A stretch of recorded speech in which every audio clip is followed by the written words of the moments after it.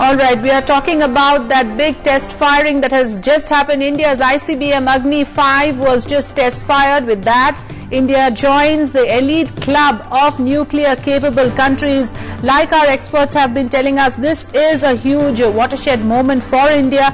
It's a demonstrative technology that is out there on display, and we've heard several viewpoints on that. It is a big moment so far as nuclear capabilities are concerned. Remember, India's first Intercontinental Ballistic Missile, that is ICBM Agni 5, was test fired from Wheeler Island off the Odisha coast. And the test launch was originally scheduled for Wednesday, but it had to be postponed for bad weather.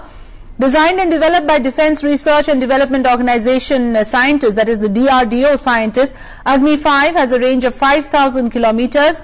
The three-stage missile, once validated and inducted into the armed forces after several more tests, will be India's longest range missile which can carry nuclear warheads.